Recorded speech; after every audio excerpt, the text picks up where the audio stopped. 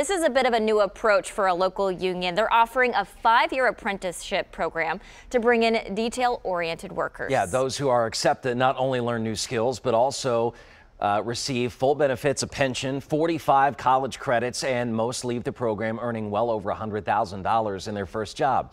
News Channel 5's Claire Kopsky met 2 apprentices who they wish they would have learned about much sooner. The boots say one thing, but once the mask and the gloves come off, the hands say another. I treat myself. I wear gloves. Gloves for a job you wouldn't expect. It's bonding things together. In this case, it's 2 unlikely things. Combining just different kinds of pipes. Women and welding.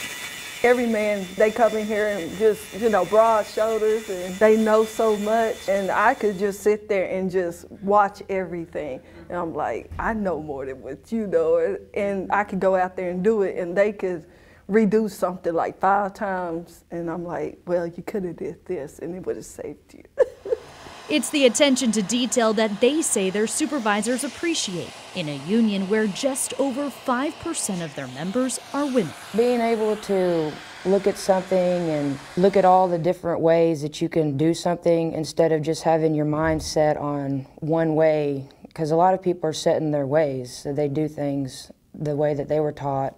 But women get in there with a different outlook. 4 years ago, Alexis and Elizabeth both left other careers to start this local 572 plumbing, pipe fitting, and HVAC apprenticeship program, one that's trying to recruit more women. I had no idea about this kind of trade or even this type of job. When I applied, I didn't know how to read a tape measure. I didn't know the difference in a Phillips head and a flathead screwdriver.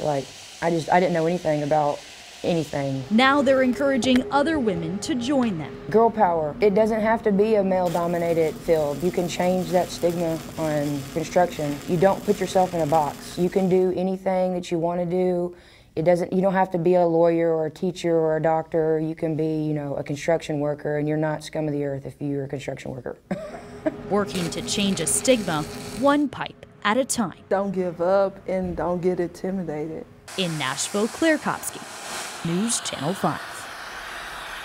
Yeah, way to go, ladies. Well, these women have helped on projects like Geodis Park, Nissan Stadium, and the Facebook Data Center in Gallatin. For more about the program, you can click on Claire's story on our website, newschannel5.com.